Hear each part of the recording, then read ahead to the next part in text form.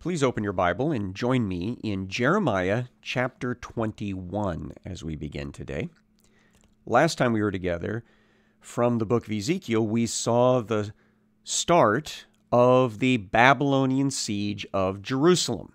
It was on the 10th day of the 10th month of the 9th year of King Zedekiah, which renders a date on our calendar toward the tail end of December of 590 BC.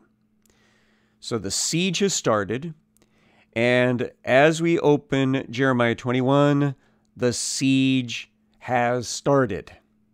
And so now we're going to hear from a prophet who was actually in the city of Jerusalem when these things occurred. This is the word that came to Jeremiah from He Who Is, when King Zedekiah sent to him Pashhur, the son of Malchiah, and Zephaniah, the priest, the son of Maaseiah, saying, "Inquire of He who is for us. For Nebuchadnezzar, king of Babylon, is making war against us. Perhaps He who is will deal with us according to all his wonderful deeds, and will make him withdraw from us." Now, if the name Pashhur sounds familiar, it's because not too long ago, he and Jeremiah had a little head-to-head. And Jeremiah basically told Pashhur, "You're wrong. God's judgment is falling on this nation, and you are going to see a lot of your friends and family die, and then you're going to be taken off to Babylon as an exile, and that's where you're going to die."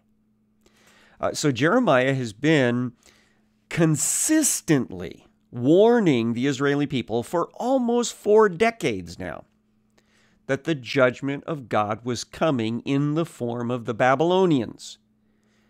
And the people's response, and many of the leaders' response, was to just get angry at Jeremiah, or to just simply say, that's nonsense. It isn't going to happen. God will take care of us. He would never let anything bad happen to his tabernacle or his temple or to his ark or his people. Well, now the siege has started. It's become real. And so King Zedekiah tells Pashhur and Zephaniah to go talk to Jeremiah to basically say, you need to talk to God for us. You need to talk to God about this attack, and maybe then God will save us. And so, verse 3, Jeremiah said to them, "Thus you shall say to Zedekiah." So here's the message you can take back. "Thus says He who is the God of Israel, Behold, I will turn back the weapons of war that are in your hands, and with which you are fighting against the king of Babylon and against the Chaldeans who are besieging you outside the walls." So God's response is basically, I'm not going to help you. In fact, I'm going to make you guys incapable of fighting. I'm going to make your stuff not work very well. So God says, I'm going to be on the side of the Babylonians because this is my judgment. Verse number 4 finishes, "I will bring them together into the midst of the city." So they're going to take the city, guaranteed. Verse 5, "I myself will fight against you with outstretched hand and strong arm, in anger and in fury and in great wrath. And I will strike down the inhabitants of this city, both man and beast. They shall die of a great pestilence." Now, this is not new information. God's been saying this all along. But once again, they're not listening. They're actually trying to come through Jeremiah and ask for God to save them from this time of trouble. And God's response is, I am bringing the time of trouble. This is my wrath, and people will die, guaranteed. Verse 7, afterward, declares he who is, I will give Zedekiah king of Judah and his servants and the people of this city who survive the pestilence, sword, and famine into the hand of Nebuchadnezzar, king of Babylon, into the hand of their enemies, into the hand of those who seek their lives. He shall strike them down with the edge of the sword. He shall not pity them or spare them or have compassion. Now, Zedekiah is not going to die, but many of his companions, many of his advisors, many of his royal companions are going to die. And God is telling them that ahead of time. And lest you feel too much pity, you need to remember that they have been given many, many, many chances of repentance. As I already said, Jeremiah has been the prophet of repentance for almost 40 years now, and they've blown him off. Verse 8, to this people you shall say, thus says he who is, behold, I set before you the way of life and the way of death. He who stays in this city shall die by the sword, by famine, and by pestilence. But he who goes out and surrenders to the Chaldeans who are besieging you shall live, and shall have his life as a prize of war. For I have set my face against this city for harm and not for good, declares he who is. It shall be given into the hand of the king of Babylon, and he shall burn it with fire. That's pretty plain, isn't it? God's very strong recommendation is you need to surrender. Because all that's left for the people that try to stay in Jerusalem is death by tons of different ways, either in war or by disease or by lack of food. Verse number 11.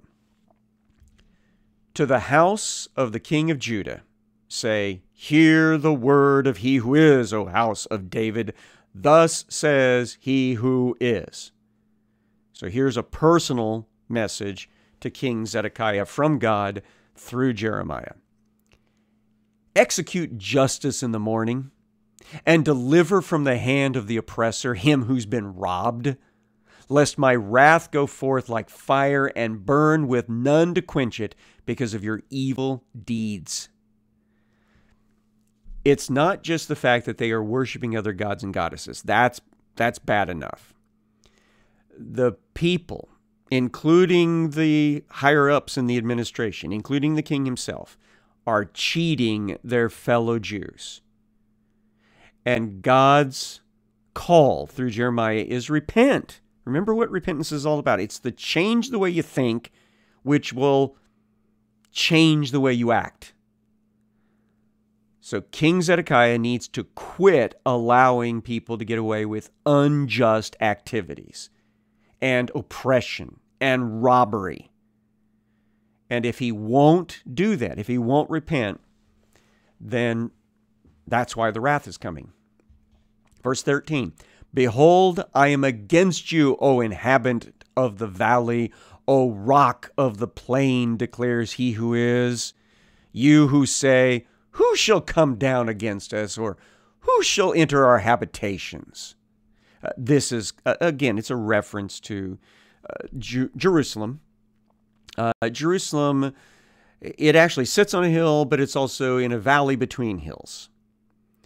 It is like a rock sticking up from the plain. And so God pictures Jerusalem having this self-centered, braggadocious attitude. Who can take us down? Who's going to take over our place? Nobody. We're too strong. Verse 14, I will punish you according to the fruit of your deeds, declares he who is. I will kindle a fire in her forest, and it shall devour all that is around her. So this is a going back again to the idea that trees often represent nations, and mountains that have trees on them are the nations, and the trees are the people. And so God's bringing the fire of judgment, going to take the forest down because of their sinfulness. At this point, we're going to stay in Jeremiah, but we have to jump over to a different chapter. Chapter number 34, please. Jeremiah chapter 34. And this is happening, again, while the siege is going on. The word that came to Jeremiah from he who is, when Nebuchadnezzar, king of Babylon, and all his army, and all the kingdoms of the earth under his dominion, and all the peoples were fighting against Jerusalem and all its cities. So that's the chronology that ties it in with the area that we're at right now. Verse 2, thus says he who is the God of Israel, go and speak to Zedekiah, king of Judah, and say to him, thus says he who is, behold, I am giving this city into the hand of the king of Babylon, and he shall burn it with fire. Sound familiar?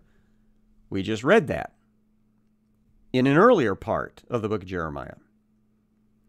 Verse 3, you shall not escape from his hand, but shall surely be captured and delivered into his hand. So this is a message from God through Jeremiah to King Zedekiah. You, sir, are going to be captured. You shall see the king of Babylon eye to eye, and speak with him face to face, and you shall go to Babylon. Yet hear the word of he who is, O Zedekiah, king of Judah. Thus says he who is concerning you, you shall not die by the sword. You shall die in peace. So he's going to die as an older man, up in Babylon, not in war, not because of all the bad stuff of war, but just because he's older. And as spices were burned for your fathers, the former kings who were before you, so people shall burn spices for you and lament for you, saying, alas, Lord, alas, my master, for I have spoken the word, declares he who is. So Zedekiah is told, you're going to die an old man? Not here, up in Babylon, and people will have a nice funeral for you. Verse 6, then Jeremiah the prophet spoke all these words to Zedekiah, king of Judah, in Jerusalem, when the army of the king of Babylon was fighting against Jerusalem and against all the cities of Judah that were left. Lachish and Azekah. These are fortified cities to the southwest of Jerusalem. I was at Azekah just a couple of weeks ago, standing up on the heights, looking over the Elah Valley, talking about the fight between David and Goliath. These cities were also under attack by the elements of the Babylonian army. He continues, for these were the only fortified cities of Judah that remained. So they were the last ones on the list of the Babylonian invasion. Verse 8, the word that came to Jeremiah from he who is, after King Zedekiah had made a covenant with all the people in Jerusalem to make a proclamation of liberty to them, that everyone should set free his Hebrew slaves, male and female, so that no one should enslave a Jew, his brother. And they obeyed, and all the officials and all the people who had entered into the covenant, that everyone would set free his slave, his male and female, so that they would not be enslaved again. They obeyed and set them free. Now, verses 8 through 10 are a flashback. They're setting the stage for what's coming up next. The year before the siege started, that is, in the fall of 591, that was the beginning of the 118th sabbatical year of the Jewish nation. Now, what's significant about that? Well, you remember that God set it up that they would work 6 days and take off a seventh. They also had this program where they would work 6 years and take off a seventh. That was the sabbatical year. In that sabbatical year, anyone who was in debt to other Israelis had those debts forgiven. And since servitude, that is slavery, was often the result of deep indebtedness, all the indebted slaves were supposed to be released in the sabbatical year. So what we're told here in verses 8 through 10, is that in that year, they did it.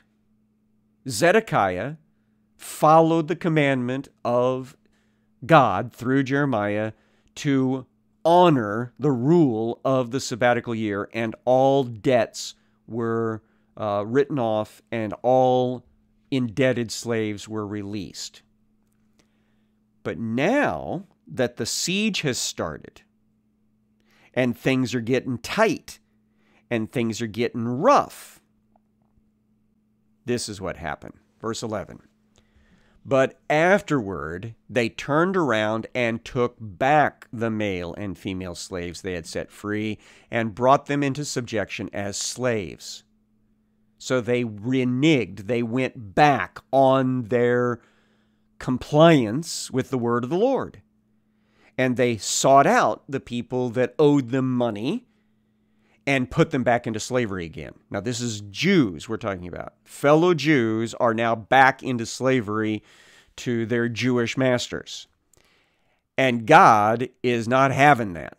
God is not happy. And so, verse 12, the word of he who is came to Jeremiah from he who is. Thus says he who is the God of Israel.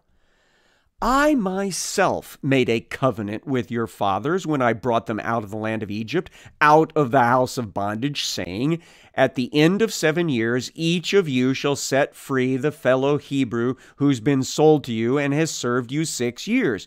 You must set him free from your service. So this goes back to the Mosaic law. No Israeli can be held indebted servitude for more than 6 years. That's the maximum. They're all supposed to be released from that indebtedness as the sabbatical year begins. Continuing. But your fathers did not listen to me or incline their ears to me.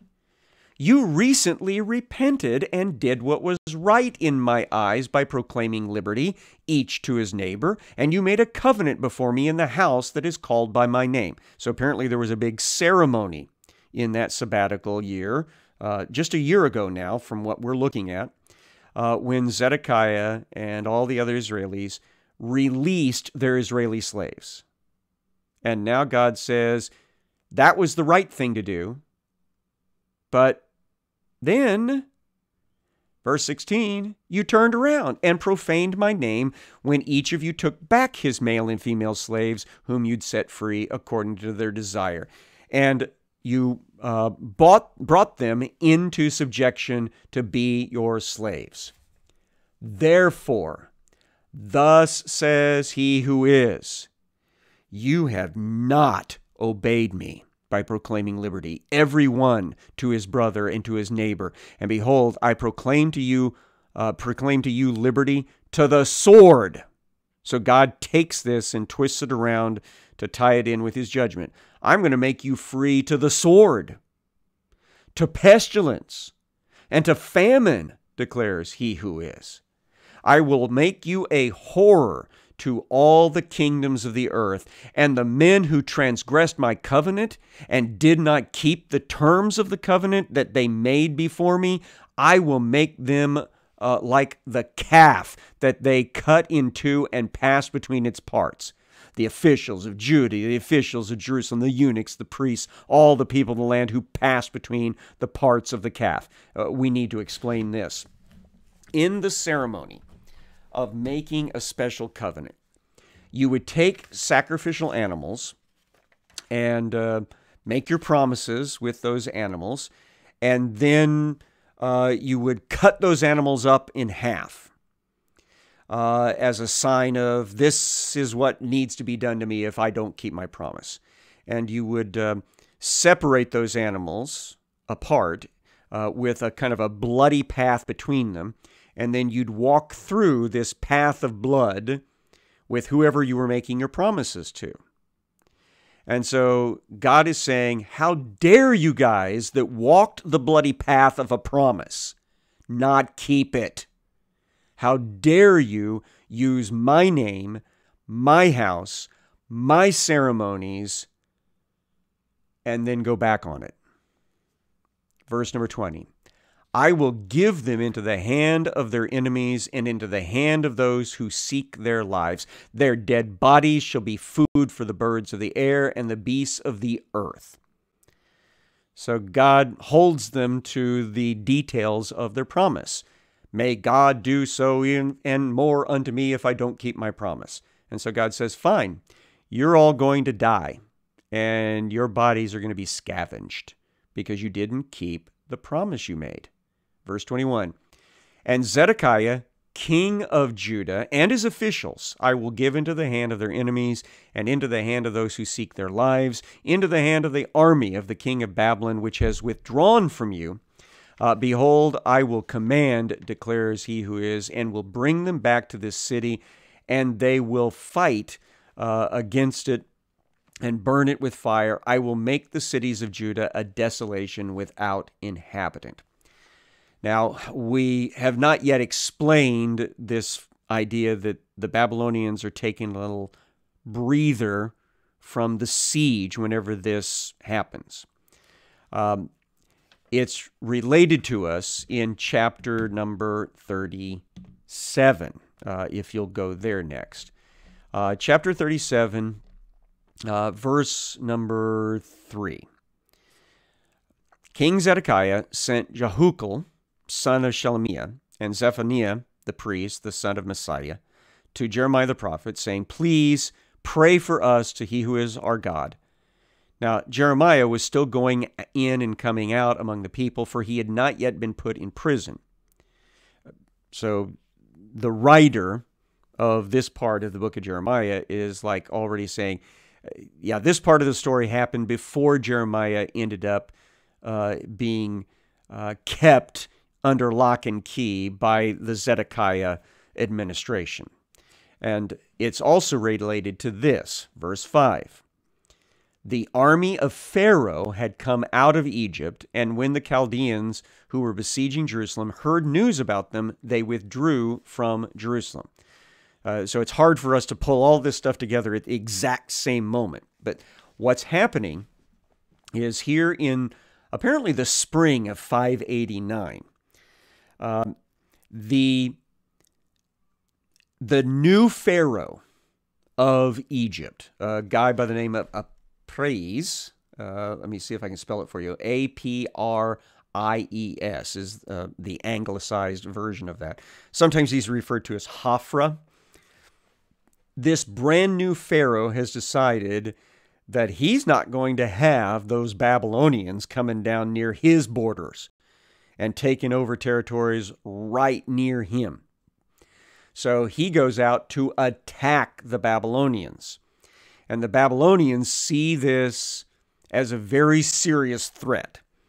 And so they take all but a keeping force of their military down to meet the arriving army of Pharaoh. And that's when this next story occurs. Verse number 6. Then the word of he who is came to Jeremiah the prophet.